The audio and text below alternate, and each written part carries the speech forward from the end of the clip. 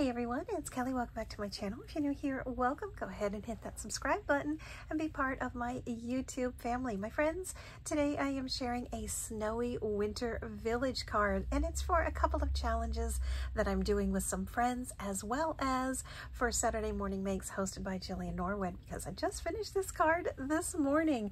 And I'll share with you first the card and then how I created this and what I used to create it, because my friends, this is probably one of my very favorite Hero Arts My Monthly Hero Kits, and this is from October of 2017.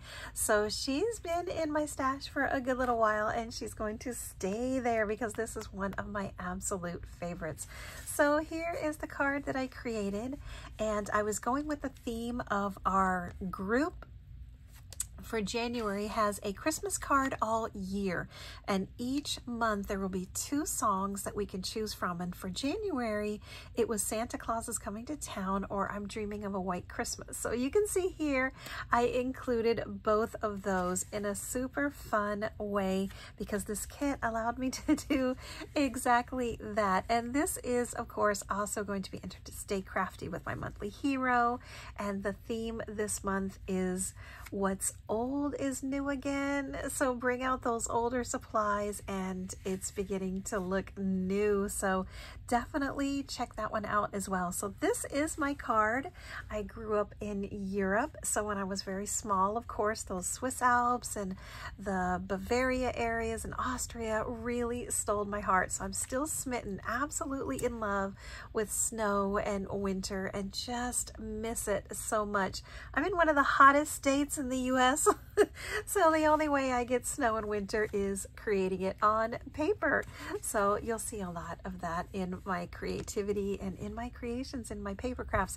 So here we go, my friends. This is a little winter village. I did the traditional colors on the bell tower and of course put it right in the center of the village. Added on Mr. and Mrs. Claus and little sleigh over here. And then this background. I'm absolutely obsessed with this paper. Hopefully you can see it on camera. In real life, this card is absolutely beautiful. I'm not sure it's quite picking up here. Let's see if I can get a little more light. And I'll show you the paper in its entirety. It's gorgeous.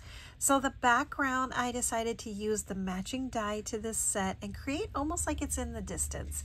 That's why it gives it that light shadowy effect with that baby blue paper. And this of course was colored with my Copic marker. So here is the stamp set. Hopefully you can see it. Let me grab, this is my actual original invoice. Look at from 2017. Isn't that amazing? So here it is. And I love how versatile this is. So you could very easily do like a Merry Christmas card. You could do a Happy Holidays with just the Christmas carolers. Over here is the North Pole, so you could do an entire winter scene, not even bother with Christmas or the holidays at all. So Happy Holidays. All the way over to creating a super fun, adorable Santa's workshop. So 1, 2, 3, 4 different ways to use this stamp set right off the bat. I absolutely love this. Here are the matching dies, some of the pieces that I cut out and just stuck in here as an excess, as well as a second way to use this set. I'll show you really quickly. It does come with some ink as well. I believe there's 4 colors in here, and on this particular card, I only stamped out with black ink, so there's no color needed for this one. Check out this paper. Oh my goodness, I'm obsessed. Absolutely obsessed with this paper. This is the original paper that did come with the kit. I've used very little of it. As I've used this through the years, I've either used just plain cardstock or did a Distress Oxide background. Look at this gorgeous shimmery silver. Love that. Here's another beautiful one. Got that great foil look without doing any of the work. It's done for you. I think there's a couple repeats. Yeah, here's some more of that silver. And then here is the crowning jewel. I'm obsessed. I absolutely love this. It does have a raised 3D effect to this. And I'm thinking if you have an embossing folder, you'd be able to create the same type of look. You could just run it through your embossing folder and get these little ridges and bumps, nooks and crannies, because I think that is just stunning. So you can see here, I've been hoarding this paper. I just do not want to use it, but you know, it's about time. So I did use a little piece on that card there. So I'm going to tuck this back inside. It is precious cargo and put that right there. So I wanted to share this with you.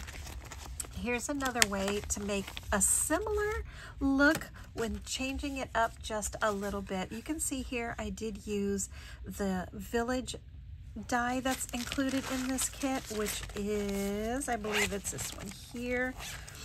And there's 3 to use from. You get the outline of the village, which I love, love, love. You get these trees. Let me bring this back over. So here you have some mountains. I think I called those trees. Those are mountains. Here are the trees. And then there is the background one that is probably still over on the stamp desk. Let me see if it's here. I don't believe I have that with me. Okay, so we'll just pretend that it's here. Yeah, I'm not seeing that I brought it over with me from my stamping supplies. That's okay. It is just like this. It looks exactly the same, except for it has the outline of these villages right here. And I just think it is absolutely gorgeous. So what I thought would be really pretty is to change up the shape. Here's one that's square. This one has the rounded corners. And then I did the same thing. I ran it through the machine with a rounded corner die as well, and then added on the mountains. You can see just like that to switch it up just a little bit. So this same little winter scene could be very easily set on the little mountains in the background. And here is that little tower again. You can add some trees, and then I stamped out here it's Christmas time. So very similar, but you get a completely different look. And this would even be pretty if you left the images uncolored and left them white just like that. I think that is such an elegant and stunning look to cards. So there you go, my friends. A little bit of whimsy, a lot of elegance, a little bit of a classic look. And I just think this is so cute. If I could change one thing, I would have moved this over a little bit and added on this cute little reindeer right here in the front of it and probably balanced it out a little bit more. I don't know why I wasn't thinking of that when I created this card, but it's already out on social media and I'm happy with it the way that it is. So this is okay that there's no little reindeer.